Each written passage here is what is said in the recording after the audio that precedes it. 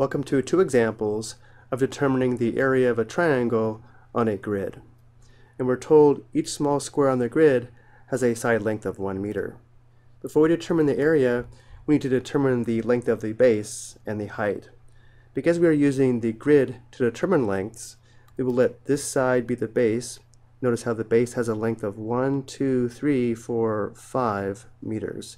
We will label this B equals 5 meters.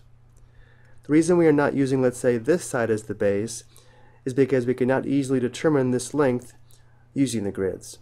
And now the height is going to be the vertical distance from the base to this high point here, but because we have an obtuse triangle, we will need to extend the base to the left as a dashed segment. And now the length or distance from this high point to the extension of the base will be the height. Notice how the height is 1, 2, 3, 4, 5, 6 meters. We will label this H equals 6 meters. Recording the information below, the length of the base is 5 meters and the height of the triangle is 6 meters. The area of the triangle is the number of square meters that will fit inside the triangle. The area of a triangle is equal to 1/2 base times height, or base times height divided by 2. Which means for this triangle, the area is equal to 1/2 times 5 meters times 6 meters. Before determining this product though, let's use the commutative property of multiplication and change the order of this product. Because 1/2 times 5 is a mixed number, or a decimal, let's change this to 1/2 times 6 times 5, because 1/2 times 6 is equal to 3. This simplifies to 3 times 5, which equals 15. The area is 15 square meters. Which means exactly 15 square meters will fit inside the triangle. Let's look at one more example. Same question, different triangle. Because we are using the grid to determine the lengths though, we will now let this side of the triangle be the base. Notice how the base has a length of 1, 2, 3, 4, 5, 6, 7 meters. We will label this side B equals 7 meters. Again, the reason we're not selecting, let's say, this side for the base is because we cannot easily determine the length using the grids.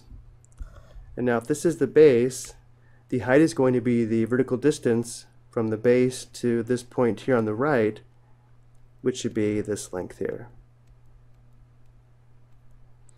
Notice how the height is 1, 2, 3, 4, 5, 6, 7, 8, 9, 10 meters. Recording the information below, the length of the base is 7 meters, the height of the triangle is 10 meters, and the area of the triangle is equal to 1/2 base times height. In this case, we have the area equals 1/2 times 7 meters times 10 meters. Now for this example, let's leave this product in this order. 1/2 times 7, or 1/2 times 7 over 1 is equal to 7 halves.